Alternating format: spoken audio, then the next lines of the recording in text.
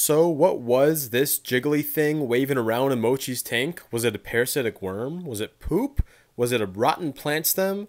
Well, so those of you that guessed it was a piece of poop, you guys are correct. And you might notice, like, why is a piece of poop propped up like that? There's actually a little gas bubble in the poop that is causing it to partially float up while the rest of the poop does not have any gas in it, so that's why the other parts are way down. And there's a current of water passing by it, making it look like it's almost like alive, like a worm. But that is just a piece of poop with a gas bubble in it.